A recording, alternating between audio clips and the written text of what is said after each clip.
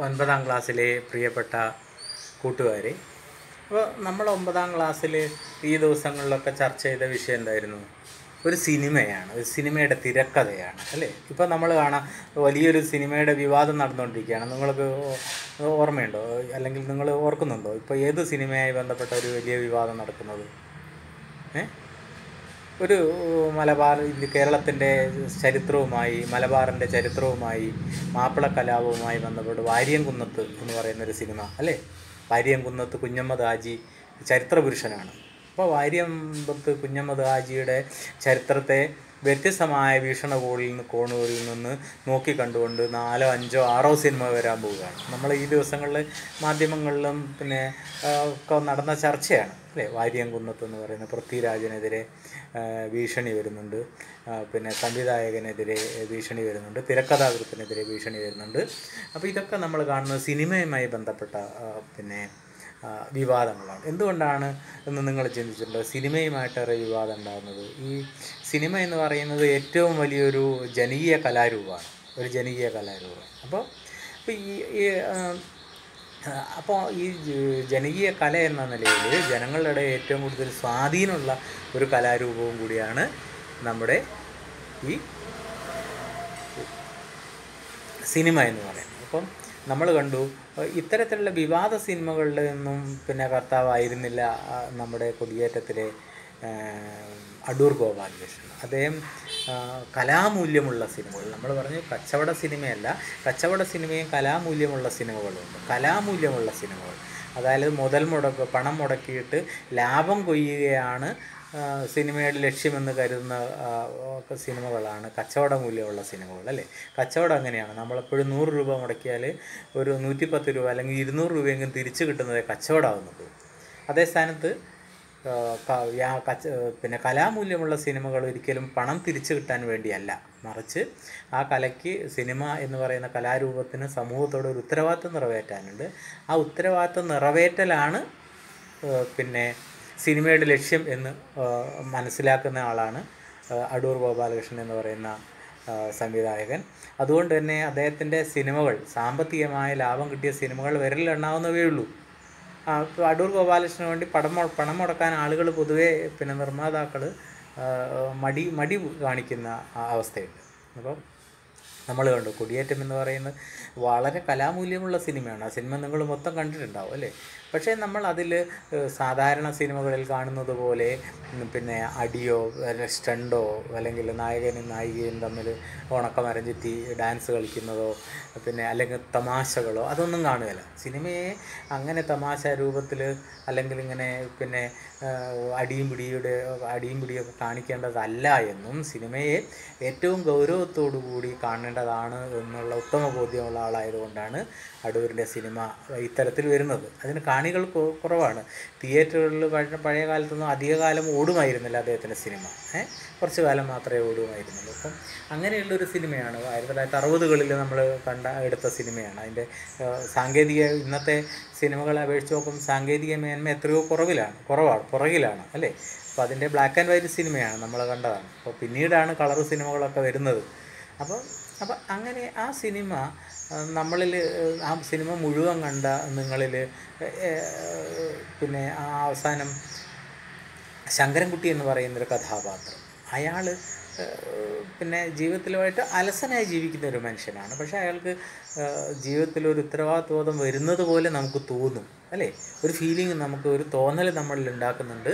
ഇയാൾക്ക് പിന്നെ ജീവിതത്തിലൊരു ഉത്തരവാദിത്വബോധം തോന്നി തുടങ്ങുന്നു എന്ന് നമ്മൾ കാണുന്നതാണ്. അധികം കഥാപാത്രങ്ങളൊന്നുമില്ല സിനിമയിൽ, അല്ലേ? ശങ്കരൻകുട്ടി, അദ്ദേഹത്തിൻ്റെ ഭാര്യയുടെ പേരെന്തായിരുന്നു ഓർക്കുന്നുണ്ട്? എന്തായിരുന്നു ശങ്കരൻകുട്ടിയുടെ ഭാര്യയുടെ പേര്? ശാന്തമ്മ, അല്ലേ? ശാന്തമ്മ, പിന്നെ അദ്ദേഹത്തിൻ്റെ ഭാര്യയുടെ അമ്മ, പിന്നെ അദ്ദേഹത്തിൻ്റെ സഹോദരി, പിന്നെ നാട്ടിലെ കുറച്ച് രാഷ്ട്രീയക്കാർ, ഒരു കള്ള് ഷാപ്പിലെ രംഗം നിങ്ങൾ കണ്ടോ? ആ കള്ള് ഷാപ്പിൽ പിന്നെ അല്ലെങ്കിൽ ചായക്കടയിൽ പിന്നെ കള്ള് ഷാപ്പിലും. അപ്പോൾ അതിൻ്റെ അടിയിൽ ഒരു നാട്ടുപുറത്തുള്ളൊരു നായ വന്നിട്ട് പിന്നെ അതിൻ്റെ മീനിൻ്റെ മുള്ളും ഒക്കെ തിന്നുന്ന ഒരു രംഗം കണ്ടിട്ടില്ലേ? അപ്പം സാധാരണ കച്ചവട സിനിമകളിലൊന്നും അത്തരം രംഗങ്ങളാവും. ഇതൊക്കെ നമ്മൾ ചീപ്പാണെന്ന് കരുതും. പക്ഷേ അതിലുള്ള ഒരു ഒരു ഒരു ഒരു തെരുവ് നായ, ആ തെരുവ് നായയ്ക്ക് പോലും പിന്നെ വളരെ പ്രാധാന്യം കൊടുത്തിട്ടാണ് അദ്ദേഹം ആ സിനിമ എടുത്തിട്ടുള്ളത്. എന്ന് പറഞ്ഞാൽ സൂക്ഷ്മ തലത്തിൽ സിനിമ എന്ന് പറയുന്ന കലാരൂപം എല്ലാ അർത്ഥത്തിലും അതിൻ്റെ ഏറ്റവും സൂക്ഷ്മമായ തലത്തിൽ പോലും ഗൗരവത്തോടെ കാണേണ്ടതാണ് എന്നുള്ള ബോധ്യം ഉള്ള ആളായിരുന്നു അടൂർ. അപ്പം നമ്മൾ ശങ്കരൻകുട്ടിയുടെ സ്വഭാവത്തെക്കുറിച്ചാണ് നമ്മൾ കഴിഞ്ഞ ക്ലാസ്സിൽ പറഞ്ഞത് അല്ലേ? അപ്പോൾ അലസനായിരുന്നു. പിന്നെ അയാളുടെ ഏതൊക്കെ പ്രദേശങ്ങളിൽ അമ്പലങ്ങളിൽ കൊടിയേറ്റം നടക്കുന്നുണ്ടോ ആ കൊടിയേറ്റം മുതൽ കൊടി ഇറങ്ങുന്നത് വരെ, ഉത്സവം തുടങ്ങി ഉത്സവം കഴിയുന്നത് വരെ കയറി ഇറങ്ങുക എന്നതായിരുന്നു അദ്ദേഹത്തിൻ്റെ ജീവിതം. അതായിരുന്നു ജീവിതം. മറ്റ് കാര്യമായ ഗൗരവമുള്ള ഒരു പ്രവൃത്തിയും അദ്ദേഹം ചെയ്തിരുന്നില്ല അല്ലേ? ഇപ്പം വെറുതെ അലസമായി ഉത്സവ പറമ്പുകളിൽ ഇങ്ങനെ വെടിക്കെട്ടുകൾ കണ്ട് നടക്കുക, അവിടെയുള്ള കറക്കിക്കുത്തുന്ന ആടകളി, അങ്ങനെയുള്ള കുറേ തട്ടിപ്പ് പരിപാടികൾ, അതിൻ്റെയൊക്കെ പുറകെ ഇങ്ങനെ നടക്കുക അല്ലേ? എന്നിട്ട് ഇടയ്ക്ക് എന്തെങ്കിലുമൊക്കെ മദ്യപിക്കുക, പിന്നെ വയറ് നിറച്ച് ഭക്ഷണം കഴിക്കുക, അതിന് വേണ്ട എന്തെങ്കിലും ചെറിയ പണി ചെയ്യുക, അങ്ങനെ അത് തന്നെയാണ് ആ ജീവിതത്തിലുടനീളം കാണുന്നത്. പിന്നെ അപ്പോൾ നമുക്ക് തോന്നും ഇങ്ങനെയൊക്കെ ആളുകളുണ്ടോ? ഇപ്പോൾ അടൂർ പറഞ്ഞിട്ടുണ്ട്, അടൂരിൻ്റെ നാട്ടിൽ ഉള്ള ഒരു മനുഷ്യൻ, ഇത്തരത്തിൽപ്പെട്ട ഒരു മനുഷ്യൻ അദ്ദേഹത്തിൻ്റെ നാട്ടിലുണ്ടായിരുന്നു. അപ്പോൾ ആ മനുഷ്യനെയാണ് ഈ സിനിമയ്ക്ക് മാതൃകയാക്കിയത്. അപ്പോൾ അതിൽ അഭിനയിച്ച ഭരത് ഗോപി, ഭരത് അവാർഡ് കിട്ടിയ സംവിധായകനാണ്. ഭരത് അവാർഡ് നിങ്ങൾക്കറിയാം, സിനിമയ്ക്ക് ഇന്ത്യ ഗവൺമെൻറ് നൽകുന്ന ഏറ്റവും ഉയർന്ന അവാർഡാണ് ഭരത് മോഹൻലാൽ, ഭരത് മമ്മൂട്ടി, നമ്മുടെ മഹാനടന്മാർക്കൊക്കെ ഈ ഭരത് അവാർഡ് കിട്ടിയിട്ടുണ്ട്. പണ്ട് ഈ ഇന്ത്യ ഗവൺമെൻറ്റിൻ്റെ ആദ്യകാല അവാർഡ് ജേതാക്കളിൽ ഒരാളാണ് ഭരത് ഗോപി. അസാമാന്യമായ അഭിനയശേഷിയുള്ള ഒരു കഥാപാത്രം അല്ലെങ്കിൽ ഒരു മനുഷ്യനായിരുന്നു, നടനായിരുന്നു. അദ്ദേഹം മരിച്ചുപോയി. അദ്ദേഹം ഇന്ന് അദ്ദേഹത്തിൻ്റെ മകനുണ്ട് മുരളി. അപ്പോൾ ഈ മുരളി ഗോപി പുതിയ സിനിമകളിലൊക്കെ ന്യൂ ജനറേഷൻ സിനിമകളിലൊക്കെ അദ്ദേഹം ധാരാളമായിട്ടുണ്ട്. അദ്ദേഹത്തിൻ്റെ മകനാണ്. അപ്പം ഈ ഭരത് ഗോപി എന്ന് പറയുന്ന കഥാപാത്രത്തിന് അപാരമായ അഭിനയശേഷിയുണ്ട്. അപ്പോൾ ആ അഭിനയശേഷി ഈ സിനിമയിൽ പ്രകടമാണ്. അദ്ദേഹം നിങ്ങൾ കണ്ട ഉത്സവം കഴിഞ്ഞ് വന്നിട്ട് ആ വാതിലിൻ്റെ അടുത്ത് തന്നെ ഒരു പായ വിരിച്ച് കിടന്നുറങ്ങുന്നു അല്ലേ? വളരെ ലളിതമാണ്. കൈ ഇങ്ങനെ വെച്ചിട്ട് തലയിൽ വെച്ച് കിടക്കുന്നു, കൂർക്കം വലിക്കുന്നു, ഉറങ്ങുന്നു. പിന്നെ ഒരു രാഷ്ട്രീയക്കാരൻ പ്രകടനത്തിൽ പങ്കെടുക്കാൻ വേണ്ടിയിട്ട് അദ്ദേഹത്തെ വന്ന് ഇങ്ങനെ തട്ടി കാലുകൊണ്ട് ചവിട്ടി ഉണർത്തുമ്പോഴാണ് അദ്ദേഹം ഉണരുന്നത്. അപ്പോൾ ഒന്നുമില്ല. അപ്പോൾ ഉത്സവപ്പറമ്പിൽ വന്ന് പിന്നെ ഉറക്കം തീരുന്നവരെ കിടന്നുറങ്ങുക, എന്നിട്ട് വീണ്ടും അടുത്ത സ്ഥലത്തേക്ക് പിന്നെയും പോവുക. ഒരു അടുത്ത വീട്ടിലൊരു സ്ത്രീ നിങ്ങൾ കണ്ട അതിൽ സഹായിക്കാൻ വേണ്ടി വിറക് കീറാൻ വേണ്ടി വിളിക്കുന്നുണ്ട്, പിന്നെ വീടൊക്കെ ഒന്ന് വൈറ്റ് വാഷ് ചെയ്യാൻ വേണ്ടി വിളിക്കുന്നുണ്ട്. അന്നേരം അങ്ങനെ എന്തെങ്കിലുമൊക്കെ പണിയെടുക്കുക. അന്നേരം അദ്ദേഹം ഭക്ഷണം കഴിക്കുന്ന ഒരു രീതി നമ്മൾ കാണുന്നുണ്ട് അല്ലേ? പിന്നെയും ഇങ്ങനെ കഴിച്ചുകൊണ്ടിരിക്കുക. അപ്പോൾ അതിൽ തന്നെ ഭക്ഷണത്തോടുള്ള അദ്ദേഹത്തിൻ്റെ താല്പര്യം കാണിക്കുന്നതാണ് ഭാര്യ അല്ലേ? ഭക്ഷണം വിളമ്പി കൊടുക്കുന്നതല്ല, കുറേ നേരം കാത്തിരിക്കുന്നു. എന്നിട്ട് അവസാനം രാത്രിയിൽ ഭർത്താവ് വരുമ്പം ഭക്ഷണം അങ്ങനെ വിളമ്പി കൊടുക്കുകയാണ്. കൊടുത്താൽ പിന്നെയും കഴിച്ചുകൊണ്ടിരിക്കുക. നമുക്ക് സ്വാഭാവികമായിട്ട് വീട്ടിൽ നിങ്ങളൊക്കെ അച്ഛനും അമ്മയൊക്കെ ഇങ്ങനെ അമ്മ കഴിച്ചോ അല്ലെങ്കിൽ മക്കൾ കഴിച്ചോ എന്ന് ചോദിക്കാറില്ലേ?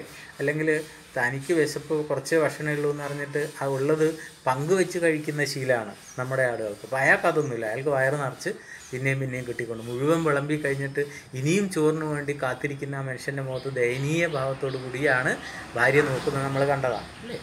അപ്പോൾ എന്ന് പറഞ്ഞാൽ അത് അദ്ദേഹത്തിൻ്റെ ഉത്തരവാദിത്ത ബോധത്തെ എങ്ങനെയാണെന്ന് നമ്മുടെ മുമ്പിൽ കാണിച്ചു തരുന്ന ഒരു രീതിയാണ്. അപ്പോൾ അങ്ങനെ അദ്ദേഹം ഈ വിവാഹം കഴിച്ചാലെങ്കിലും ഉത്തരവാദിത്ത ബോധം ഉണ്ടാവും എന്ന് കരുതി അദ്ദേഹത്തെ പെങ്ങൾ വിവാഹം കഴിപ്പിച്ചു കൊടുക്കുന്നു. അപ്പോൾ പെങ്ങൾ നമുക്കറിയാം വേറെ ഏതോ അന്യനാട്ടിൽ തിരുവനന്തപുരത്ത് എവിടെയോ ഒരു വീട്ടിൽ ജോലിക്ക് നിൽക്കുകയാണ്. എന്നിട്ട് അവർ വന്നിട്ട് അവരെ പണം കൊണ്ടുവന്നിട്ടാണ് ഇയാളെ കല്യാണത്തിന് ചിലവൊക്കെ വഹിക്കുന്നത്. അപ്പോൾ അവസാനം അങ്ങനെ വിവാഹം നടത്തിക്കൊടുത്തു. അപ്പോൾ വിചാരിച്ചു സ്വാഭാവികമായിട്ടും ഭാര്യയൊക്കെ ആകുമ്പോൾ ഒരു ഉത്തരവാദിത്വം വരുമെന്ന് കാണുന്നു. പക്ഷേ അയാളുടെ ജീവിതത്തിൽ ഒരു മാറ്റം ഉണ്ടാകുന്നില്ല. വിവാഹം കഴിഞ്ഞ് പിറ്റേ ദിവസം രാവിലെ തന്നെ അയാൾ പഴയതുപോലെ അങ്ങാടിയിലേക്ക് ഇറങ്ങിപ്പോകുന്നു. അങ്ങ് ചായ കുടിച്ച് ഭാര്യ ഇവിടെ ഭക്ഷണമൊക്കെ റെഡിയാക്കി വെച്ചത് നമ്മൾ കാണുന്ന അല്ലേ? അപ്പോൾ അയാൾ ഞാൻ ചായ കുടിച്ചു എന്ന് പറയാം. അപ്പോൾ വീട്ടിൽ ഇന്നലെ ഞാൻ വിവാഹം കഴിച്ചുകൊണ്ടെന്ന് ഒരു പെണ്ണുണ്ടെന്നും അല്ലെങ്കിൽ തൻ്റെ ഭാര്യ ഉണ്ടെന്നും അവളെ ഞാൻ ശ്രദ്ധിക്കേണ്ട ആളെന്നും പിന്നെ ഒന്നുള്ള ബോധമൊന്നും അയാൾക്കില്ല. പണ്ടെങ്ങനെയായിരുന്നോ അതിൽ നിന്ന് ഒരു തരിമ്പും വ്യത്യാസമില്ലാതെ ആണ് ഇപ്പോഴും അയാൾ ജീവിക്കുന്നത്. അപ്പോൾ ആ ജീവിതം എന്ന് പറയുന്നത് ഇത്രയൊക്കെ ഉള്ളൂ എന്നാണ് അയാൾ കാണിച്ചു തരുന്നത്. പക്ഷേ പിന്നീട് നമുക്ക് അയാൾ ലോറിയിൽ ക്ലീനറായിട്ട് പോകുന്നു. പിന്നെ അപ്പോൾ ലോറി പോകുന്ന സമയത്ത് ലോറി പിന്നെ കഴുകി കൊടുക്കാനും ഒക്കെ സഹായിക്കുന്നു, ഹോണടിക്കുന്നു അല്ലേ. വാഹനങ്ങളോട് അയാൾക്ക് വല്ലാത്തൊരു ഇമ്പമുണ്ട്. ആ ഇമ്പമുള്ളതിൻ്റെ കൊണ്ടാണ് ഒരിക്കലും അയാൾ ഭാര്യയും കൂടി വെള്ള വസ്ത്രമൊക്കെ ധരിച്ച് ഒരു യാത്ര പോകുമ്പോൾ ഒരു വണ്ടി അല്ലേ ആ ഒരു അമിത വേഗതയിൽ വന്നിട്ട് ദേഹത്ത് ചളി തെറിപ്പിക്കുമ്പോൾ എന്തൊരു സ്പീഡ് എന്നാണ് പറയുന്നത് അല്ലേ. എന്തൊരു സ്പീഡ് എന്നാണ് പറയുന്നത്. അയാൾ ദേഹത്ത് ചളി തെറിച്ചതിൻ്റെ യാത്ര മുടങ്ങി അല്ലെങ്കിൽ ആളുകളിൽ നിന്ന് അന്നല്ല എന്നതിനെക്കുറിച്ചല്ല അയാൾ ചിന്തിക്കുന്നത്. മറിച്ച് അയാൾ ചിന്തിച്ചു ആ വാഹനം പോയൊരു വേഗതയെക്കുറിച്ചാണ് ആ മനുഷ്യനെ പിന്നെ എന്താ പറയുക പിന്നെ ഭയങ്കരമായ തീവ്രമായ വെപ്രാളുണ്ടാകുന്നത് അല്ലെങ്കിൽ ഒരു ആവേശം കൊള്ളുന്നത് അതിൻ്റെ വേഗത്തിൻ്റെ പേരിലാണ്. അല്ലാണ്ട് തൻ്റെ യാത്ര മുടങ്ങിയതോ ദേഹത്ത് ചെളി തെറിച്ചതോ ഒന്നിനെക്കുറിച്ചല്ല. അപ്പോൾ അതാണ് ആ മനുഷ്യൻ്റെ രീതി. അവസാനം ഭാര്യയെ പ്രസവിക്കാൻ കൂട്ടിക്കൊണ്ടുപോയപ്പോൾ അയാൾ പോയി നോക്കുന്നില്ല അല്ലേ.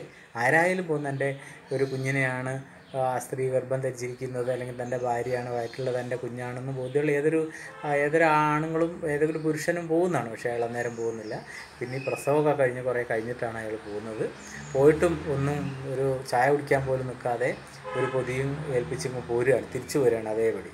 പക്ഷേ അടുത്ത പ്രാവശ്യം പോകുമ്പോൾ അയാൾക്കൊരു ഉത്തരവാദിത്വ ബോധം വരുന്നതായിട്ട് നമുക്ക് തോന്നുന്നുണ്ട് അല്ലേ. അപ്പോൾ അയാൾ നമ്മൾ പറഞ്ഞു പിന്നെ തോട്ടിൽ നിന്ന് അലക്കിക്കൊണ്ടുവന്ന സ്ത്രീയുടെ കുഞ്ഞിനെ രക്ഷിക്കാൻ പോകുന്നതും ആ അവരെ വഴക്ക് പറയുന്നതൊക്കെ വെച്ച് നോക്കുമ്പോൾ അയാൾക്ക് ജീവിതത്തിൽ ചെറിയ മാറ്റം ഉണ്ടായിട്ടുണ്ട് എന്നൊരു സൂചന തിരക്കഥാകൃത്ത് നൽകുന്നു. അപ്പോൾ നിങ്ങൾ ആ തിരക്കഥാഭാഗം നല്ലവണ്ണം വായിക്കണം. എൻ്റെ നോട്ട്സും കാര്യങ്ങളൊക്കെ ഞാൻ തന്നിട്ടുണ്ട്. അത് പിന്നെ എഴുതിയെടുക്കുക. ഈ വീഡിയോയുടെ അനുബന്ധമായി സന്ധിയെക്കുറിച്ച് കുറച്ച് സന്ധി നമ്മൾ ചർച്ച ചെയ്യുന്നുണ്ട്. കഴിഞ്ഞ ക്ലാസ്സിൽ കഴിഞ്ഞ നോട്ട്സ് തന്നാണ് കുറച്ച് കുട്ടികൾ സംശയം ചോദിച്ചതിൻ്റെ ഫലമായി അതൊന്നുകൂടി ഞാൻ വിശദമായി വിശദീകരിച്ച് പറയുന്നുണ്ട്. ആ സന്ധിയും സമാസവും കുറച്ച് വീതമേ ഉള്ളൂ. അത് നിങ്ങളൊന്ന് ശ്രദ്ധിച്ച് പറഞ്ഞ് എഴുതി പഠിക്കുക.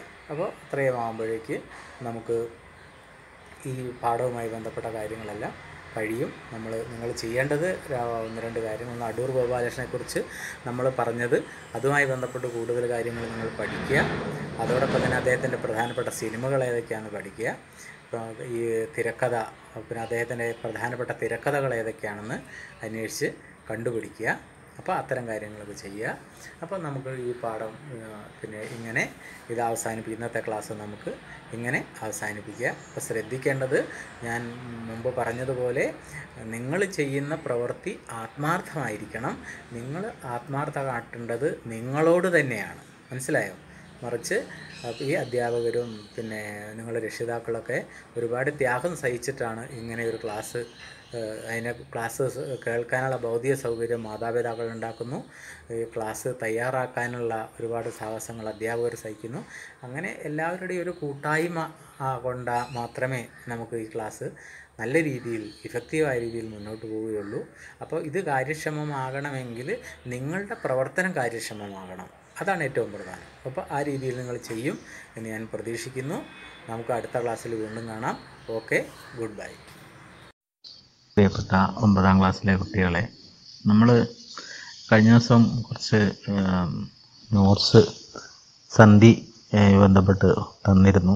നമ്മളത് കഴിഞ്ഞ ദിവസം ആ വീഡിയോയിൽ ചർച്ച ചെയ്യുകയും ചെയ്താണ്. അത് നമ്മൾ നോക്കുക. അല്ലെങ്കിൽ കുറച്ച് കുട്ടികൾ സംശയം ചോദിച്ചിരുന്നു. അതുകൊണ്ട് നമ്മൾ ഒന്നുകൂടി അത് ഡിസ്കസ് ചെയ്യാണ്. അപ്പം നിങ്ങൾ ചെയ്യേണ്ടത് ഇത് ശരിക്കും ഉച്ചത്തിൽ വായിക്കണം, വായിച്ചുകൊണ്ട് എഴുതണം. അല്ലാതെ ചിത്രം വരയ്ക്കുന്ന പോലെയാവും. അപ്പം അങ്ങനെ വായിക്കുമ്പം വരുന്ന നമ്മളിത് ഇപ്പോൾ സന്ധി പ്രത്യേകിച്ച് പഠിക്കുമ്പോൾ സന്ധി എന്ന് പറഞ്ഞാൽ ചേർച്ചയാണ് അല്ലേ. ഇപ്പോൾ 2 പദങ്ങൾ തമ്മിൽ ചേരുമ്പോൾ അതിലെ വർണ്ണങ്ങൾക്ക് വരുന്ന മാറ്റത്തിനാണ് സന്ധി എന്ന് പറഞ്ഞത്. നമ്മൾ കണ്ടുകൂടെ ഒന്നാമത്തെ നോക്കുക, വണ്ടി പ്ലസ് ഇൽ അല്ലേ. വണ്ടി എന്നും ഇല്ലെന്നും 2 പദങ്ങളാണ് ചേരുന്നത്. അതിലെ വർണ്ണം എന്ന് പറഞ്ഞാൽ വീണ്ടും പിരിക്കാനാവാത്തവയാണ് അല്ലേ. അപ്പോൾ വണ്ടി എന്നതിൽ ആയും ഈയും കൂടി ചേർന്നിട്ടാണ് ഡി എന്ന് വരുന്നത് അല്ലേ. അപ്പോൾ വണ്ടി എന്നും ഇല്ലെന്നും 2 പദങ്ങൾ തമ്മിൽ ചേരുമ്പോൾ വർണ്ണങ്ങൾക്ക് എന്ത് മാറ്റം വരുന്നു നോക്കുക. ഒരു യാ അല്ലേ നിങ്ങളിതാണ് നോക്കേണ്ടത്. പിരിച്ചെഴുതിയ 2 പദങ്ങൾ ചേർത്ത് എഴുതുമ്പോൾ എന്ത് മാറ്റം എന്നാണ്. അപ്പം തിരിച്ച് നോക്കുക, വണ്ടിയിൽ അപ്പോൾ എന്ത് സംഭവിച്ചു? യാ എന്ന് പറയുന്ന ഒരു പദം പുതുതായി കടന്നു വന്നു. അപ്പോൾ യാ ആഗമിച്ചു. അങ്ങനെ ഒരു വർണ്ണം വന്നു ചേരുന്നതിനെ നമ്മൾ ആഗമസന്ധി എന്ന് പറയുന്നു. വണ്ടി പ്ലസ് ഇൽ, വണ്ടിയിൽ ഒരു വർണ്ണം ആഗമിച്ചു. ആഗമിക്കുന്നതിനെ നമ്മൾ ആഗമസന്ധി എന്നാണ് പഠിച്ചത് അല്ലേ? എന്താ ആഗമസന്ധി? രണ്ട് വർണ്ണങ്ങൾ തമ്മിൽ ചേരുമ്പോൾ പുതുതായൊരു വർണ്ണം വന്നു ചേരുന്നു. ഒന്ന് പോകുന്നില്ല, പിന്നെ ഒന്നിനൊന്ന് ആദേശം ചെയ്യുന്നില്ല. പുതിയൊരു യാ അല്ലേ? മറ്റൊരു മാറ്റം ഇതിൽ വന്നിട്ടില്ല. യാ മാത്രം വന്നു. നമ്മൾ യാ ആഗമിച്ചത് ആഗമസന്ധിയാണ്.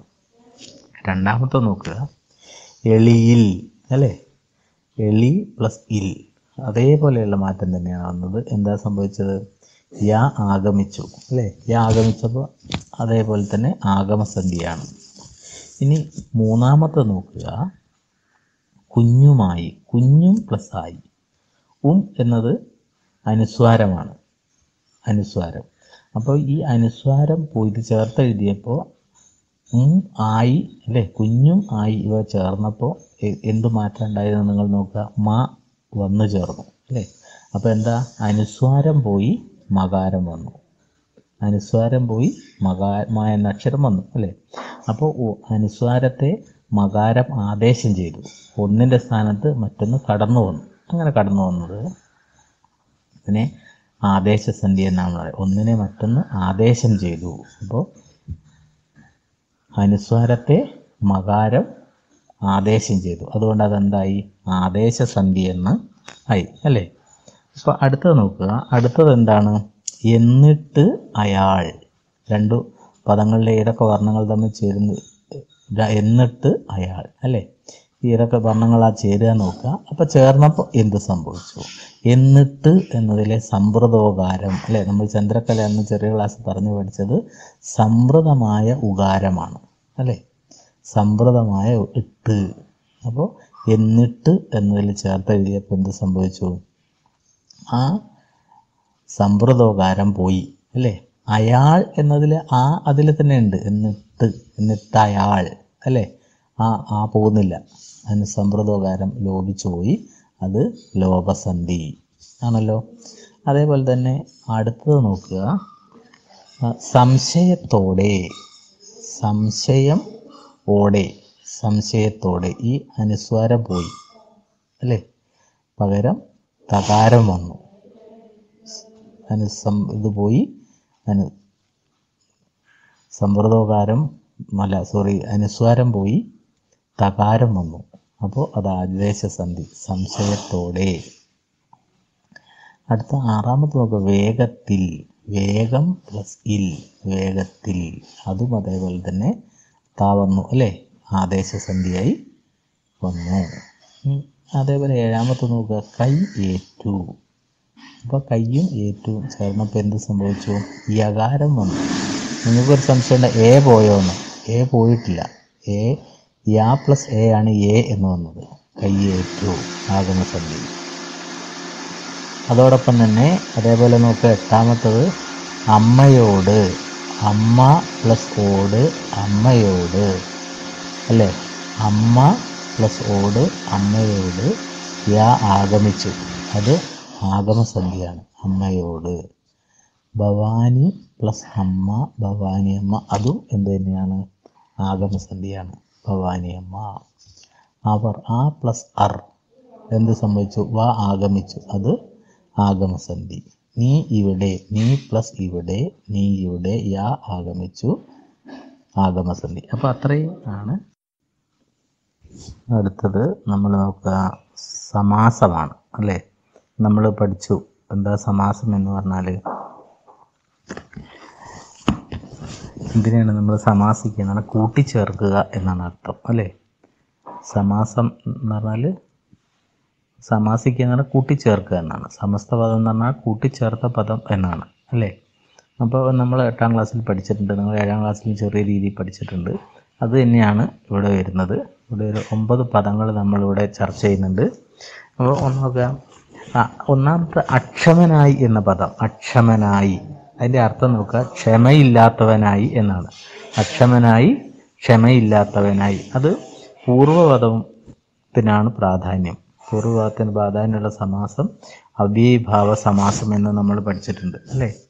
അപ്പോൾ അത് അപ്പം സന്തോഷം, അക്ഷമനായി അല്ലേ, പിന്നെ അങ്ങനെയൊക്കെ വരുന്ന യഥാവിധി, വിധി പോലെ അങ്ങനെ വരുന്നതൊക്കെ എന്താണ്? അവ്യയീഭാവ സമാസമാണ് പൂർവ്വഭാവത്തിന് പ്രാധാന്യമുള്ള സമാസം. ഇനി നമ്മൾ അടുത്തത് തൊട്ടിൽ കയ്യിൽ, തൊട്ടിലിൻ്റെ കയ്യിൽ എന്നാണ് വിഗ്രഹിക്കുക. തൊട്ടിലിൻ്റെ കയ്യിൽ എന്ന 2 പദങ്ങൾ ചേർത്തപ്പോൾ തൊട്ടിൽ കയ്യിൽ എന്ന് സമാസം വന്നു. അപ്പോൾ നമ്മൾ എന്ത് ചെയ്തു? അതിനെ ഇപ്പോൾ അത് ഏത് സമാസമാണ്? ഏത്? സംബന്ധിക തൽപുരുഷനാണ്. സംബന്ധിക എന്ന് പറഞ്ഞത് ഉടേ ഇൻ്റെ എന്നൊക്കെ വരുന്നത്, ഉടേ ഇൻ്റെ എന്നൊക്കെ വരുന്നത് സംബന്ധികയാണ്. ഇവിടെ തൊട്ടിലിൻ്റെ ഇൻ്റെ എന്നാണ് വന്നത്. അതുകൊണ്ട് എന്ത് ചെയ്തു? ഇൻ്റെ എന്ന പ്രത്യയം വന്നു. അതുകൊണ്ട് സംബന്ധിക തൽപുരുഷൻ എന്നാണ് നമ്മൾ ഇതിനെ പഠിച്ചത് അല്ലേ. നിങ്ങൾ പഠിച്ചാണ് ധന്മനിർദ്ദേശിക കർത്ത, പ്രതിഗ്രാഹിക കർമ്മമേ, ഓട് സംയോജിക സാക്ഷി, സ്വാമി ഉദ്ദേശിക കീവിന്, ആൽ പ്രയോജികയാം ഹേതു, ഉടേ സംബന്ധിക സ്വത, ആധാരിക അധികരണം, ഇൽ കൽ പ്രത്യയമാണവ. അതൊന്നും കൂടി ശ്രദ്ധിക്കുക. ആ പറഞ്ഞ കാര്യങ്ങൾ നിങ്ങൾ കഴിഞ്ഞ നോട്ട്ബുക്കിൽ പല പ്രാവശ്യം എഴുതി പഠിച്ചാണ് അല്ലേ. അപ്പോൾ എന്താണ്? തന്മ നിർദ്ദേശിക കർത്ത, പ്രതിഗ്രാഹിക കർമ്മമേ, ഓട് സംയോജിക സാക്ഷി, സ്വാമി ഉദ്ദേശിക കീവിന്, ആൽ പ്രയോജികയാം ഹേതു, ഉടേ സംബന്ധിക സ്വത, ആധാരിക അധികരണം, ഇൽ കൽ പ്രത്യയമാണവ. അപ്പോൾ അത്രയൊന്നും നിങ്ങൾ ഓർത്തിരുന്നാൽ മതി. അപ്പോൾ അത് നിങ്ങൾ ആ കഴിഞ്ഞ കാലത്തെ നോട്ട്ബുക്ക് എടുത്ത് നോക്കിയാൽ കൃത്യമായി നിങ്ങൾക്ക് മനസ്സിലാവും കേട്ടോ. അപ്പം അങ്ങനെയാണത്. തൊട്ടിൽ കയ്യിൽ, തൊട്ടിലിൻ്റെ ഇൻ്റെ വന്നുകൊണ്ട് സംബന്ധിക തൽപുരുഷൻ. അടുത്തത് പുത്തൻ ഉടുപ്പിട്ട്, പുത്തനായ ഉടുപ്പ്. ഉടുപ്പിൻ്റെ വിശേഷണമാണ് പുത്തൻ എന്ന് പറയുന്നത്. അപ്പോൾ പൂർവ്വപദം ഉത്തരപദത്തിൻ്റെ ആദ്യത്തെ പദം രണ്ടാമത്തെ പദത്തിൻ്റെ വിശേഷണമാണ് അല്ലേ. ഉടുപ്പിൻ്റെ വിശേഷണമാണ് പുത്തൻ. അപ്പോൾ അതുകൊണ്ട് അങ്ങനെ വിശേഷണമായി വരുന്ന പദം കർമ്മധാരയനാണ് അല്ലേ. ആദ്യത്തെ പദം രണ്ടാമത്തെ പദത്തിൻ്റെ അഡ്ജക്റ്റീവ് വിശേഷണമായി വരുന്നത് കർമ്മധാരയൻ. അപ്പോൾ അത് കർമ്മധാരയ സമാസമാണ്. അടുത്ത് നമുക്ക് തൊഴിലാളി സ്ത്രീ, തൊഴിലാളിയായ സ്ത്രീയുടെ വിശേഷണമാണ് തൊഴിലാളി എന്നത്. അതുകൊണ്ട് അതും എന്താണ്? കർമ്മധാരയ സമാസമാണ്. തൊഴിലാളിയായ സ്ത്രീ. ഭയസംഭ്രമം, ഭയവും സംഭ്രമവും ദ്വന്ദ്വനാണ്. എന്താ ദ്വന്ദ്വ സമാസം എന്ന് പറഞ്ഞാൽ? പൂർവ്വപദത്തിനും ഉത്തരപദത്തിനും ആദ്യത്തെ പദത്തിനും രണ്ടാമത്തെ പദത്തിനും ഒരേ പ്രാധാന്യം അല്ലേ. കൈകാലുകൾ, മാതാപിതാക്കൾ, രാമലക്ഷ്മണന്മാരെന്നൊക്കെ നമ്മൾ പഠിച്ച അത് തന്നെയാണ്. ആദ്യത്തെയും രണ്ടാമത്തെ പദത്തിന് തുല്യ പ്രാധാന്യമാണ് ദ്വന്ദ്വ സമാസം. അടുത്ത നോക്കുക, അലക്കുകാരിയായ സ്ത്രീ. നമ്മൾ തൊഴിലാളി സ്ത്രീയെ കുറിച്ച് പറഞ്ഞതുപോലെ കർമ്മധാരയാണ്, സ്ത്രീയുടെ വിശേഷണമാണ് അലക്കുകാരി എന്ന് വരുന്നത് അല്ലേ. അപ്പോൾ അതാണ് അതിൻ്റെ കർമ്മധാര്യൻ എന്ന് പറയുന്ന സമാസം. ഇനി അരഭിത്തിക്കപ്പുറം, അരഭിത്തിക്കപ്പുറം എന്നത് ശരിക്ക് അരപ്പൊക്കത്തിൽ നിർമ്മിച്ച ഭിത്തി, അരപ്പൊക്കത്തിൽ നിർമ്മിച്ച ഭിത്തി. ഇപ്പം നിർമ്മിച്ച എന്ന മധ്യമ പദം ലോപിച്ചു പോയി, ചുരുങ്ങിപ്പോയി അല്ലേ. അരപ്പൊക്കത്തിൽ നിർമ്മിച്ച ഭിത്തിക്കപ്പുറം. ഇവിടെ പൊക്കത്തിൽ നിർമ്മിച്ച അത്രയും പദങ്ങൾ നമ്മൾ എന്ത് ചെയ്തു?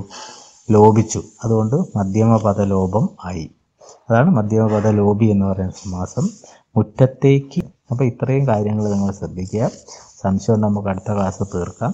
കഴിഞ്ഞ പോലെ എഴുതി തന്ന നോട്ട്ബുക്ക് കൃത്യമായി നിങ്ങൾ വായിച്ചു നോക്കി ഒന്നുകൂടി ഓർമ്മിക്കണം, പഠിക്കണം, എഴുതി പഠിക്കണം. ഇതൊക്കെ തന്നെ